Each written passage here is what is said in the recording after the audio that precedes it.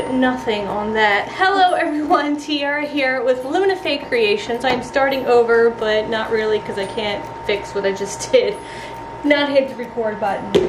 Thanks for tuning in to another soap making adventure, and it's off to a good start as I just started here, and I've added in my goat milk slurry, which is a little bit of water with goat milk powder.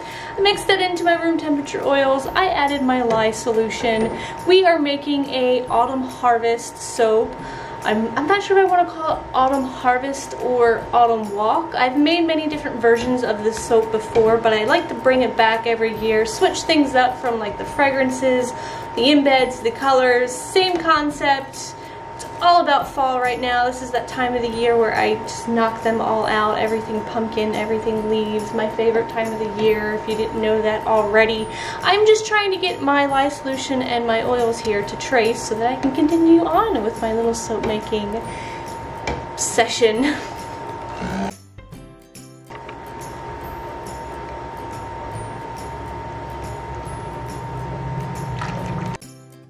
Three colors in the soap. I've split it into 3 containers. One big, one medium, and one small. The big container, I'm already starting this off wrong.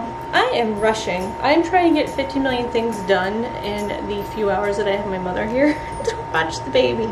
We have got some Ruby Red by Nurture soap going into the big bucket. Little bucket next. We are adding which one do I want to do? Let's add the fire cider into the little bucket. This is like a pretty burnt orange color. Good. And then the medium bowl, I am doing Copper Penny, all by Nurture soap. We're going to start whisking them, well, mixing. I keep saying whisking. We are mixing those colors in.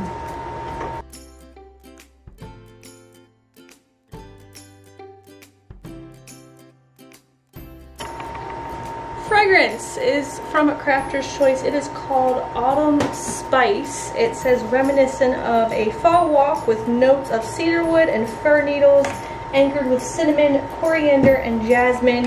It is also says it's going to accelerate. So let's cross our fingers as we add this in and we stir it. And I'm going to be honest, I don't really get autumn out of this fragrance. I totally pick up those floral notes in there of that jasmine, and I'm really hoping it morphs a little bit once it's in the soap and more of those other scents come out in there, because it doesn't smell like autumn to me at all.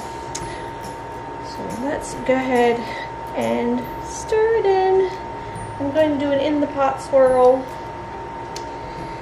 and cross my fingers that get it all into the mold before it accelerates on me. If it does, I'm blaming that floral note that I'm already hating.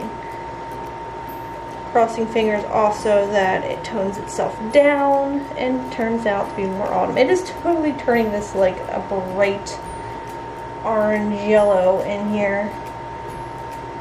Can't believe I've never used this fragrance before. I don't know, maybe it's new.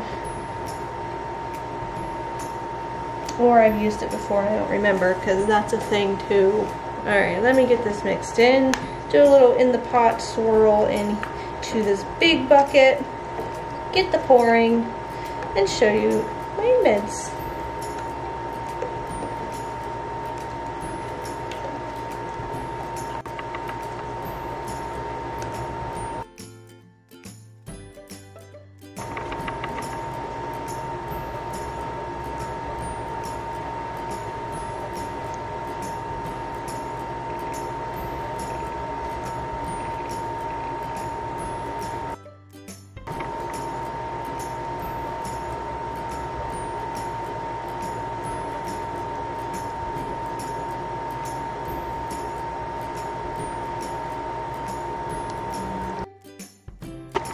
Well, the top of this soap is not becoming at all, but we are going to cover it up so it is fine. I have some melt and pour leaves that I've colored in different colors. I've got some melt and pour cinnamon sticks, and I have at the bottom of this some putka pods. So we are just going to decorate the top of this soap and cover up this mess. Now, I have worked with worse accelerating fragrances. If you've stuck around, you will know that. So it's not the worst experience I've ever had, but it's not my favorite fragrance. I've got to say, this is why people, soap makers, test out their fragrances before they use them. But I would have, I don't know, I would have hated to not use it and then have it come out smelling delicious anyway. That's just my hopes right there. That is what I'm hoping for, that it's just going to turn around and be all worth it. Because I don't have time to test fragrances, you guys. I really don't. It's in the perfect world. And I don't live in that perfect world. I got way too much going on around here and too many hobbies that I just keep trying to get into. So I was going for these rustic, warm, fall, like, colors here. They're very rust looking, warm. But that fragrance did a little something I wasn't expecting. Now, I totally think it's going to just go back to the colors that it's supposed to. There is no vanillin in this fragrance, so there's that. That shouldn't interfere with the colors morphing. But yeah, it's, I mean, it's still pretty, but the fact is, I wanted these colors to really pop. Look, I have one brown leaf out of all of that. That's fine. No, you can't be next to that orange. I guess I made more orange than I did anything else, but there's more yellow. Maybe there's more yellow. Here, stick a red one there. And this guy is going to go here. But I really want these colors to pop. And I also have another embed that I'm going to put on front. So let's see where we're going to put you at. I'm going to squeeze you right there. Speaking of time and trying to do a million things and have a million hobbies at once, I joined a Facebook group called Mom Swap of Harford County. And the first thing that popped up was slip casting molds, like 150 of them for $100. I have never used a slip cast anything in my life. I blame TikTok, as I do with most of the things that I want to try, from recipes to crafts to life hacks. I saw someone on TikTok, and I don't remember her name. If I think of it, maybe when I cut the soap I'll be more prepared.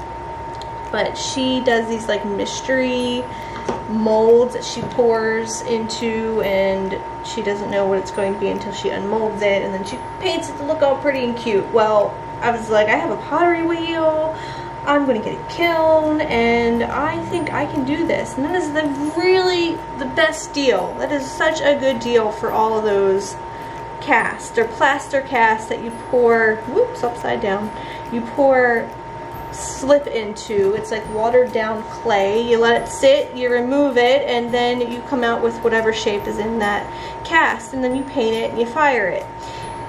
How cool, right? I could sit there and watch it on Netflix all day. Netflix.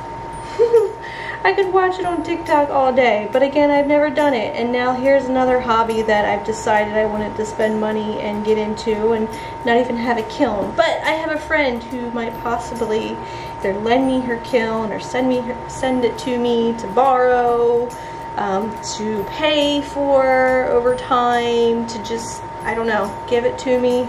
Fingers crossed. She's supposed to get back to me. Kilns are really expensive. And since, you know, I've never made it. Well, I've done a pottery class once, okay? But for some reason I think I can do it. So that'll be more creations in the future that perhaps if you want to follow me on TikTok and I get around to it, that is what I'm going to be doing.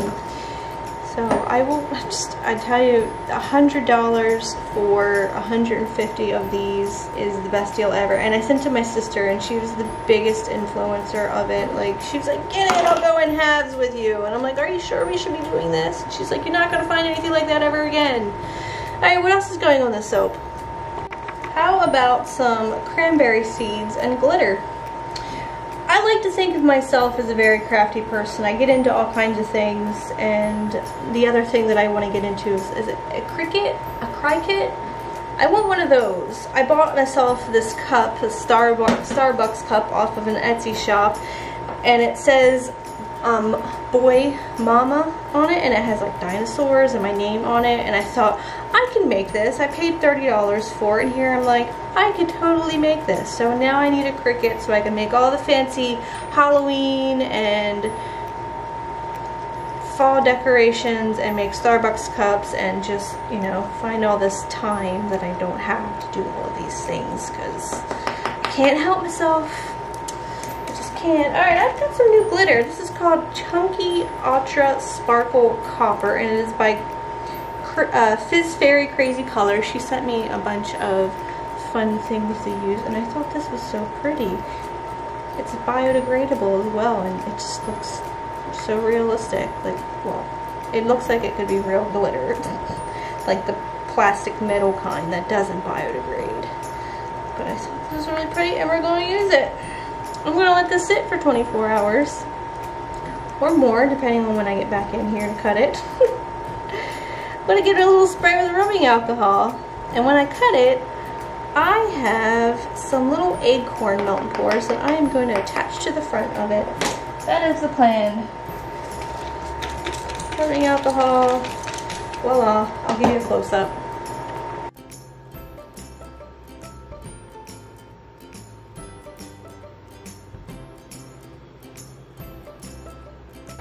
Alright, let's try this angle from today and see how this goes. Let's cut into this Autumn Walk. I think I've made up my mind. Autumn Walk soap. And see what we got on the inside. That is the inside. So we do have some glycerin rivers. The fragrance caused the soap to heat up. And it went through a gel phase, and I got a few glycerin rivers. I'm not mad at it. The fragrance, on the other hand, the smell has not changed. It has not morphed any more into fall, in my opinion. It is still very floral, but for all you fall lovers out there who are not all about the pumpkin spice, not that I'm okay with that, this one is for you. So if you're not a big fan of pumpkin, here's a soap that doesn't have any pumpkin in it whatsoever. It's just super pretty. There is still another thing that I'm going to be adding to the front of this soap. I have these little melt and pour acorns. I will melt some more, melt and pour, and use it to attach these to the front of it. There's the top of the soap. I remembered the account that I follow on TikTok who does the slip cast pottery, and it is Shelby Sherritt Art. If you guys aren't following her over there, she's so entertaining, and I just love the little surprises of the molds that she gets. She like randomly bought them, kind of like what I did, but she had no idea what they were, and she just kind of pours and unmolds it, and you get to see what the mold is. It's just like she does. TikTok is so addicting. I told myself I would never get on TikTok, and here I am. Not only am I like addicted to scrolling through TikTok, I have joined TikTok. If you aren't following me over there, I am posting a lot of the sugar scrubs that I'm making, which I have some off to the side here that I just did. So this one is, it's so fun. I love making them. The Great Pumpkin is what I'm calling this one. A lot of my Halloween soaps I'm doing in small batches. Those are not going to be up on YouTube. Those are going to be over on my TikTok. And besides just scrolling through TikTok and having a TikTok account that I post on, it is such a bad influence. I swear, I've gotten into so many crafty things. I've cooked so many recipes. I've bought so many things that I've seen on TikTok. It's awful. I want to make one of those like Hobbit wreaths that I saw on there. It's like you take a wreath and you cut out a circle board and you glue it or hook it to the back of the wreath and paint it green and put a little doorknob on it, and it looks like a little Hobbit door wreath. Yeah, that's next on my list. There's so many things I see on there that I'm like, I can do that. I saw these little potion bottles someone made with, I'm like, I have mica, I can do that. Someone decoupaged their coffee table with old Harry Potter books. I want to do that. So if you're not on TikTok, lucky you, because I can't stay off of it. Anyway guys, I hope you enjoyed this video. If you want to purchase the soap, it will be available on September 29th. It's when all my fall themed soaps will be released. If you did enjoy this video, please hit that thumbs up button. Stay till the end because I'm going to attach those acorns. If you are new, stick around, subscribe, think about it, join me for more fun soap making videos. And any questions or comments, you can leave them for me, in the comment section down below. And until next time, I hope you have a very nice day. I smell you later.